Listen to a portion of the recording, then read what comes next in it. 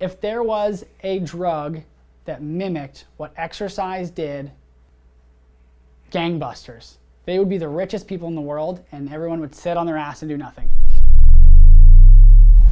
What happens with physical inactivity? Okay, so we'll look at what happens with physical inactivity, what happens when we introduce physical activity. So with physical inactivity, we start to see loss of muscle mass. We see macrophage infiltration into the adipose tissue. When that happens, that adipose tissue gets inflamed.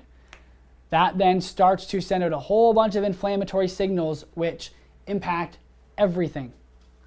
Cardiovascular, metabolic, hormonal, bone, cartilage, tendons, cognitive function, and then we end up with these end-stage conditions that we're all treating, which can really be attributed in part to physical inactivity.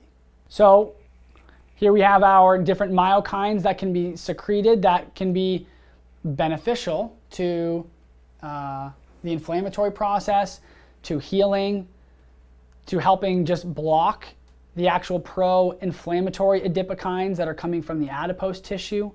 If there was a drug that mimicked what exercise did, gangbusters. They would be the richest people in the world and everyone would sit on their ass and do nothing.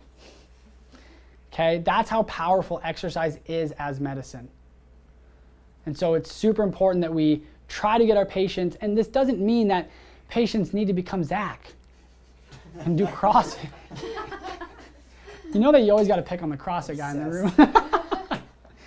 It doesn't mean that they have to go from being a couch potato to doing Olympic lifting, okay?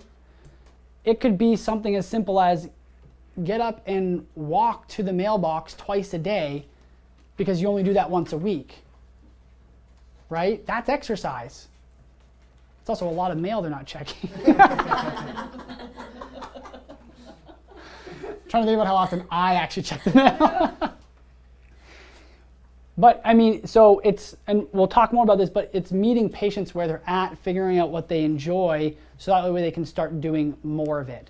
Strength training is going to give us the biggest amount of myokines and long-term changes. But if I have a patient in my office that says, I hate strength training, I am very self-conscious, so there's the mental side of things. I don't feel well when I do it. I absolutely hate it and always have. I'm not going to be like, well, do it or else. It's then, what's the next best thing that we can do?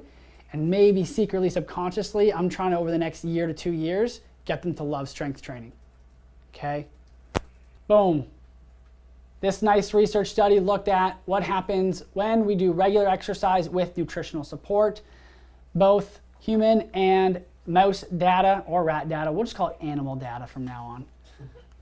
Except for the bovine one. That's going to be cows, yeah. But what we see is that the anti-inflammatory myokines, so things like IL-10, are going to inhibit production of TNF-alpha, and we see a reduction in CRP. We see a reduction in inflammation when patients exercise, okay?